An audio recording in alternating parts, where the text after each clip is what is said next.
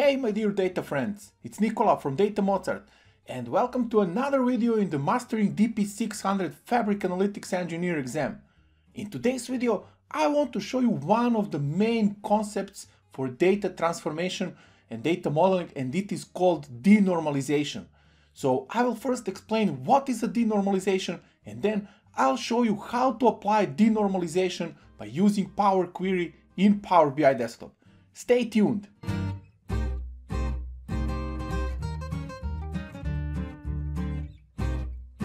But before we explain denormalization, let's first focus on understanding the normalization as a base concept in the relational data workloads. Normalization is the process of organizing data in a database.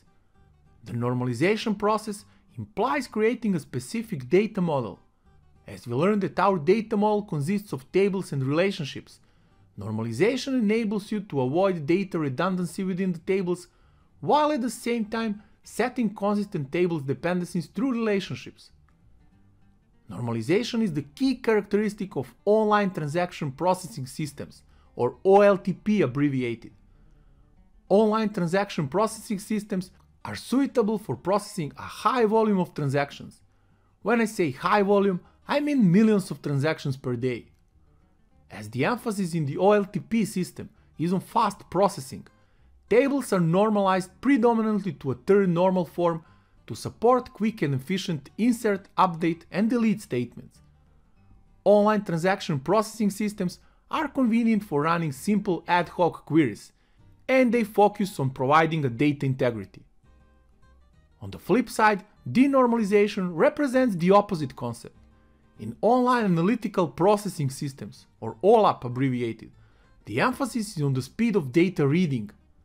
OLAP systems are designed to enable business users to understand the big picture of the data stored in the database. That means the focus shifts from a single transaction to aggregated data.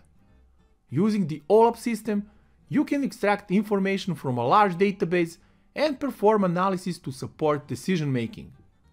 The main purpose of the OLAP system is to generate insights from transactional data. Those insights enable understanding of sales trends, customer retention and satisfaction, or finding potential bottlenecks and improving business processes. By implementing denormalization, you are basically avoiding expensive joins between the tables and creating redundant data in the table. Well, isn't creating redundant data in the table bad, Nicola? As usual, it depends. While we already agreed that you should strive to create a proper star schema for your Power BI data model whenever possible, there are certain situations when creating redundant data may increase the model efficiency and improve the overall performance of your Power BI solution. Let's examine the following scenario. We have three normalized tables containing different attributes related to products. So in this scenario, if we want to analyze the sales per product category, in the background, three joins will be performed. First, between the sales and dim product table, then between the dim product and dim product subcategory, and finally between the dim product subcategory and dim product category. This is the so-called snowflake dimension, where multiple normalized tables are used to describe a single business entity.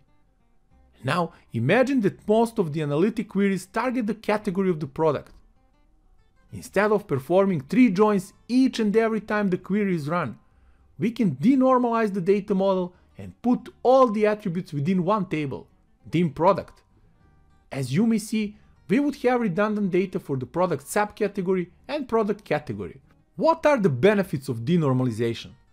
Instead of loading multiple tables in your data model, you'll have only one, which could be more efficient in terms of storage and performance, as there will be no more relationships between these tables, and thus potentially the smaller memory footprint of the data model would be. Filter propagation between the tables sometimes may be less efficient than filters applied to a single table. It's not possible to establish a hierarchy between the fields from multiple tables, so if you need to create a hierarchy of, let's say, product category, subcategory, and product itself, you must have all these columns available within a single table. However, don't jump to a quick conclusion that denormalization should be your preferred way of data modeling in Power BI. Creating giant, flat tables containing tens of columns and millions of rows is usually the shortcut to self-destruction. Vertipack database, which we've already discussed in the previous modules, doesn't like tables that are both tall and wide. Keep in mind that denormalization makes sense in scenarios where you have snowflake dimensions with not much data in them, or when you need to have data organized in hierarchies.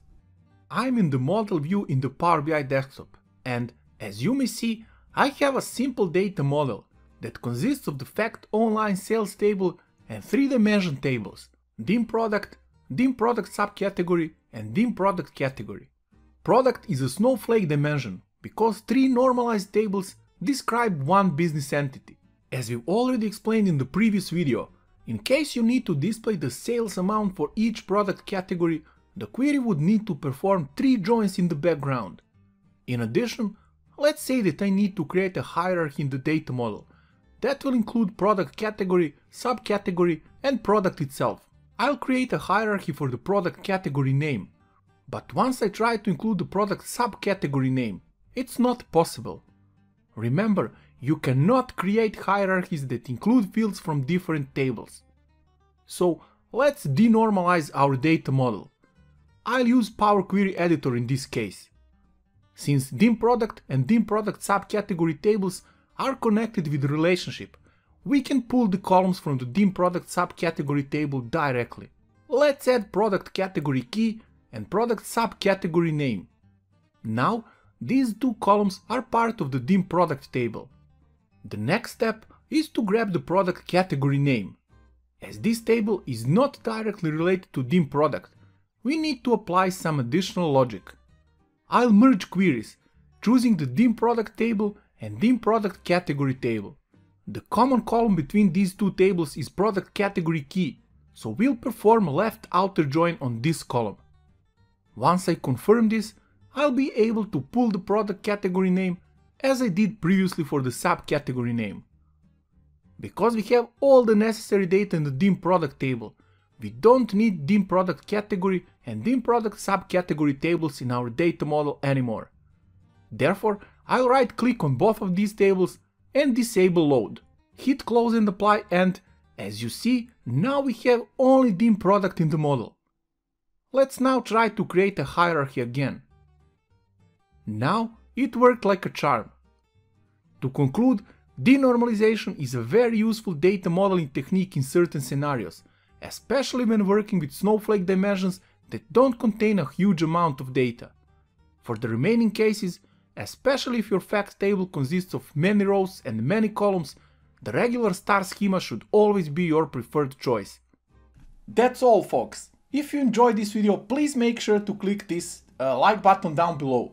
Also, if you want to stay up to date with all the latest features in Microsoft Fabric, Microsoft Power BI, and also to master the DP-600 Fabric Analytics Engineer certificate, make sure to subscribe to Data Mozart channel. See you soon!